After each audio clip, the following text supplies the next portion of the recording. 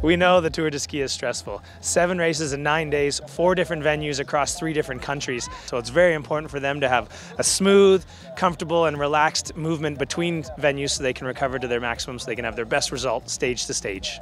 No, for us, the most important today is to go out to Toblar to direct to Valmester on the first position with the truck. So we have the good place on the grid, and I think in 5 minutes we can go. It's good. Oh.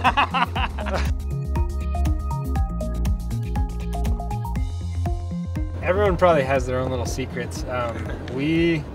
I definitely try to make sure I get a good cool down in right after the race. That always makes me feel way better if I have to sit in a van or a car for a few hours.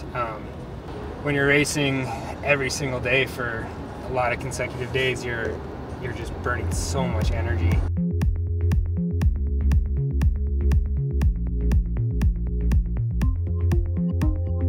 People probably expect all of us to like get in a van or get on an airplane and just put your headphones on and watch a movie or something, but we actually it's such a nice time to be together and talk about stuff and tell jokes, and when we're in the van it's like you're forced to be together, and it's pretty cool on our team. I feel like instead of everyone just kind of disappearing into their own little bubble, we spend time making really immature jokes, and so it's pretty fun.